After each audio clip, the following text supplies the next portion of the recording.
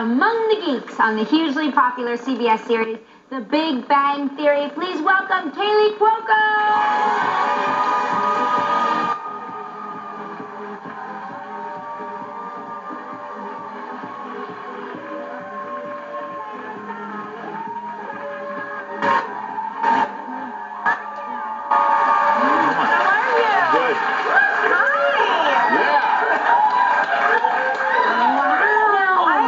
You two bumped into each other at Starbucks and mutually ignored each other? We did. We were being so dumb. Okay, I'm going to tell you, I love The Big Bang Theory. It's one of the few shows that I actually...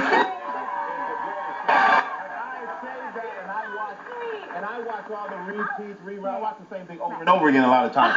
But I see Kaley come out, and we're at Starbucks, and I see her, and I'm sitting outside with a few of my friends, and we go, oh, that's Kaley.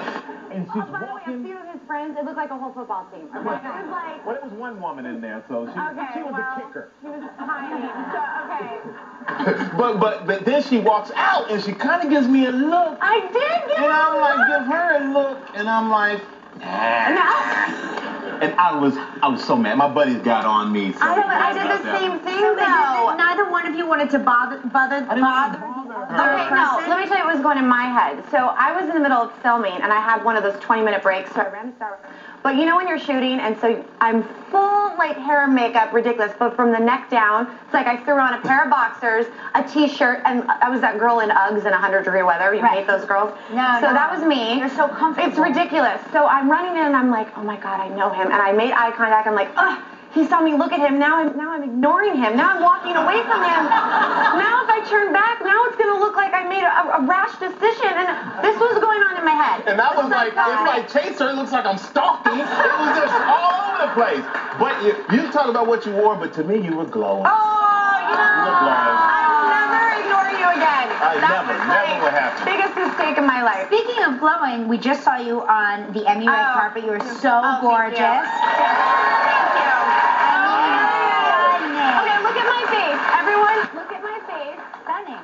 Melting to the ground. It was 120 degrees on that carpet, and I'm not kidding. It was really hot on the red carpet, 120 degrees. It was ridiculous. I was sweating in places that I can't even talk about on this show.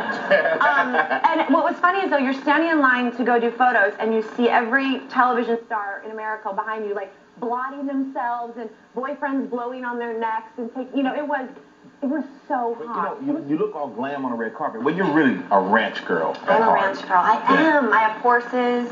You do? Yes, I have 4 horses. There's one of them. There you are with your horse. Yeah, no man can come close to the horse that I love. It's true. And anyone that has horses understands that. But yeah, it kind of centers me and grounds me, and it's a huge, wonderful part of my life. They say that if you let your daughter ride horses when she's young, she'll stay away from boys longer. You know, I'm telling you, I didn't ride as a little kid. I actually started in my teens, but no man can compare it to a horse. And then you get so attached. I'm serious.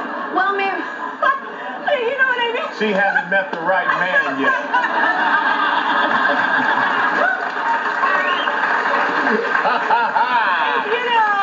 Okay.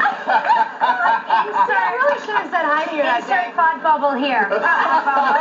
Right there. Well, my girls, they have horses, so hopefully that will keep the boys away. Now, when we come back, we'll get the scoop on what's going on with Penny and Leonard on The Big Bang Theory.